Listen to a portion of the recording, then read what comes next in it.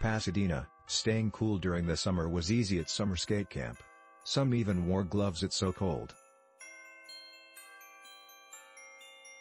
The intensive one-week ice skating camp in late July at Pasadena Ice Skating Center was born to get students back into training after the city-owned rink was closed down during COVID.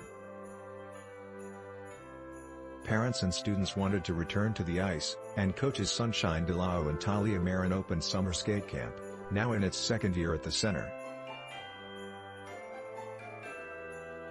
During the camp, campers worked on power, edge work, spins, jumps, strengthening, conditioning and even nutrition.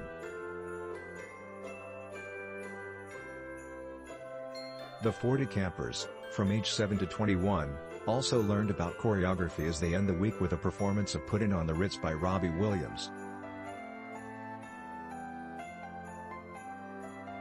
Their day began outside the Pasadena Convention Center, where they spread out over the concrete to warm their bodies with conditioning exercises.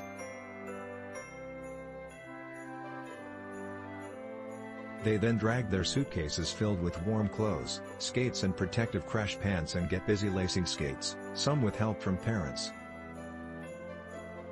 Over and over they practiced, each at their own level and with coaches to guide them.